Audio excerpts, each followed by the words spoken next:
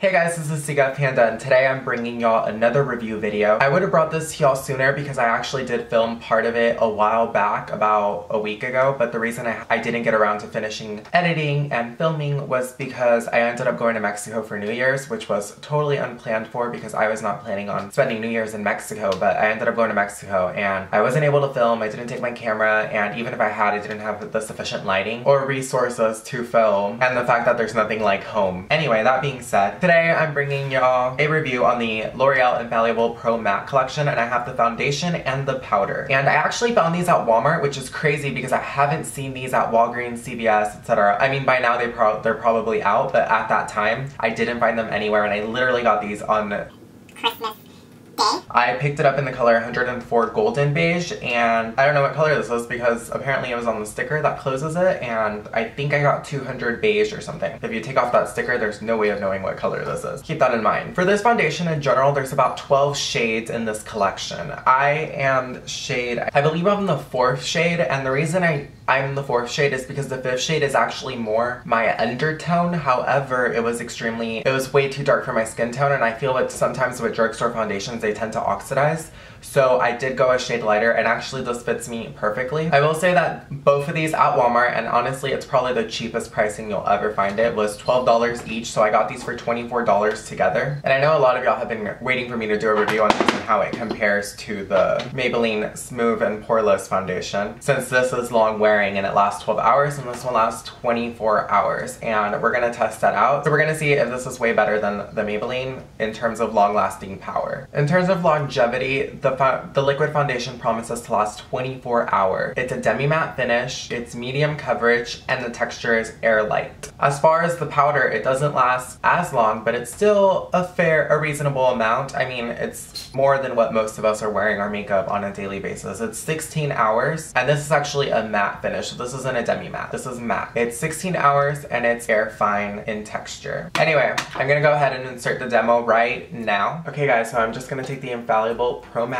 L'Oreal foundation in the shade 104 Golden Beige, and I'm gonna put it in the back of my hand. First, let me shake it up because when I tried it at the store, and yes, I opened it, the store, I remember one of the ones I was testing, liquid came out, like a serum. I'm thinking that whatever the ingredients are in this, they separated within the packaging. So I'm just gonna go ahead and shake it up. Anyway, now I'm just gonna go ahead and put it on the back of my hand. This isn't a really liquidy foundation. I don't know if you can see that, but it's definitely staying in place. It's somewhat liquidy, but not really.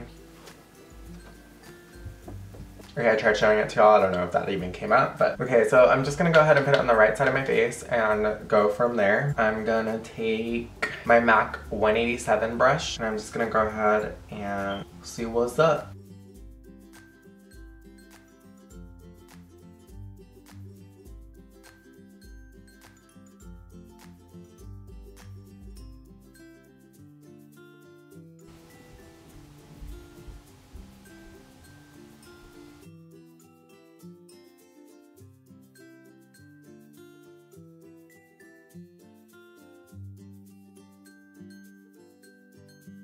Okay guys, so this is with one layer of application, and as y'all can see, for the most part it did cover everything up. It definitely evened out my skin tone. I can still see some of my blemish just peeking through, but not as bad as this side where you can see the redness from my blemishes. It definitely evened out my skin tone. I will say that when you're putting this on, it definitely dries on really quickly, so you definitely have to put it on really quick and definitely buff it into your skin. Otherwise, you're definitely going to be splotchy, or it's not going to be a very pleasant feeling when you have to like drag the makeup onto your face. This foundation is definitely not full coverage, but again, in the packaging it says it is medium coverage. It does feel super light on my face. Like, it literally doesn't feel like I'm wearing anything other than the tightening feeling of it being super matte, because it definitely feels matte on my face, but you don't really feel it in the sense that you don't feel cakey, you don't feel like you're wearing a lot of makeup. So I'm gonna go ahead and put on another layer, and this is another little squirt of foundation. It's literally like a pea-sized amount for half my face, and let me see if I can build up the coverage.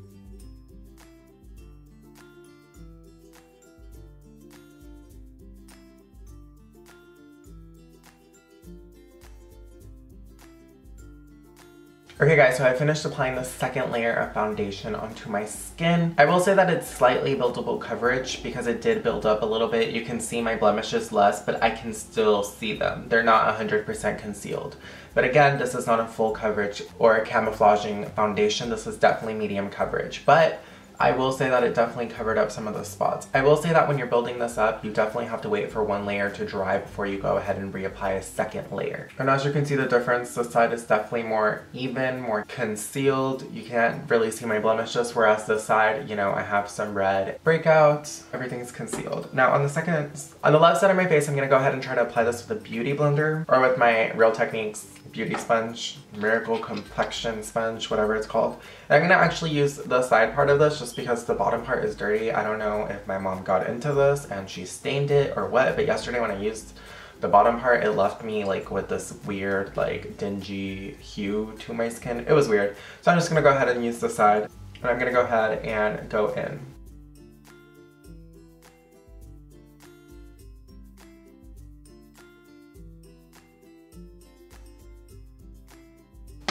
Okay guys, that was one layer of foundation with the sponge, and yeah, I can definitely still see a lot of my blemishes still peeking through. When you use this with a sponge, it looks more of a BB cream. It definitely gave me the same effect that my Estee Lauder BB cream would have given me. There's almost no coverage, but it does even out your skin tone. So if you have minimal to zero blemishes or problematic skin, then this will probably work for you. But for me personally, because I do need a little bit more coverage, the sponge would not work.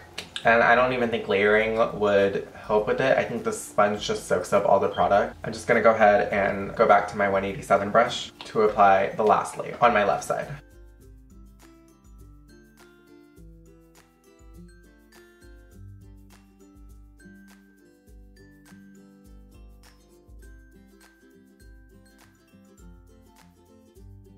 So as y'all can see, it's definitely medium coverage. It evens everything out. It's slightly buildable. I won't say it's full coverage though. You definitely have to go back in with concealer.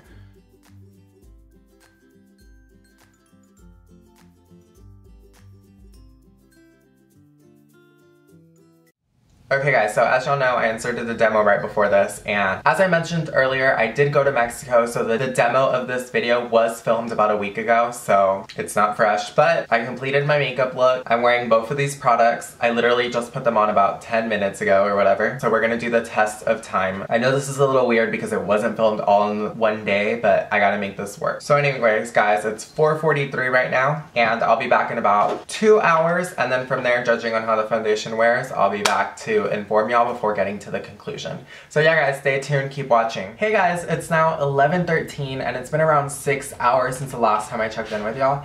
And if I'm wrong, somewhere down here it'll say how many hours it's truly been since the last time I've checked in with y'all. 6 hours since I initially put on the L'Oreal Pro Matte liquid foundation and powder. It's been a long day, but throughout the day I haven't found myself touching up as much as I would have if I was using any other foundation. Honestly, even when I wear my Devil Wear, my Estee Lauder Devil Wear, I found myself touching up within 4 hours, maybe even 2, depending on what kind of primer, what kind of powder I set it with. When I use these two together, I'm a little shiny, but it's literally just on my T-zone and you can barely even tell. It's not even worth touching up. If anything, it looks slightly satiny finish instead of the initial matte. But again, I have not touched up whatsoever. And I'm gonna go ahead and expose my forehead now. And honestly, there's the slightest hint of oiliness right next to my nose and on my T-zone in my forehead, but it's not unbearable. It doesn't look bad, and honestly, if it was bothering you, you could probably touch up with powder and you'd be a-okay. And I'm gonna do so now.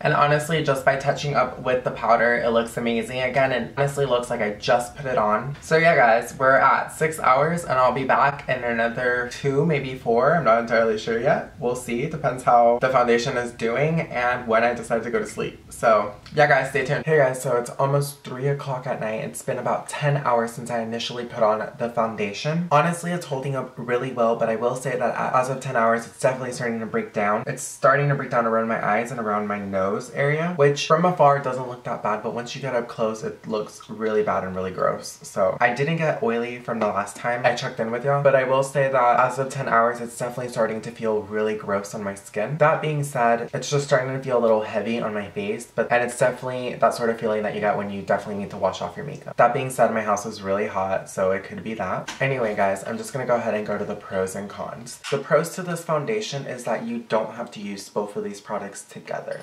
You can definitely use the foundation on its own. It definitely holds up well. The powder holds up well on its own as well, in that it is a matte powder and it will mattify any of the looks that you're wanting to achieve. I will say that this is definitely light to medium coverage. It doesn't have nearly as much coverage as the liquid foundation does. They do last a relatively long time. I can honestly say that I could probably keep this foundation on for another 4 or 5 hours. It doesn't feel extremely gross, but again, I've been wearing it for 10 hours, so it is. I'm starting to feel like I have to wash it off, but I could probably wear another 5 hours without it looking gross. Keyword looking. In terms of longevity, it definitely has a stronger staying power than the Maybelline Fit Me Matte and Poreless. It almost rivals that of the Estee Lauder Double Wear. However, I will say that the Estee Lauder Double Wear is way more full coverage than this will be, even if you try to build it, unless you just wear a lot of concealer and this over it, in which case you probably will get the coverage, but this on its own does not give you full coverage. Some of the cons to this foundation is that they are a little expensive. They run you about $12 each, so that's getting kind of pricey for a drugstore foundation. But this is a great alternative to higher end, long lasting foundations. I definitely do give this foundation a thumbs up just because it does have a long lasting power. It is airlight, you barely feel it on your skin, and it is a matte foundation, which I generally tend to lean towards because I do have oily skin.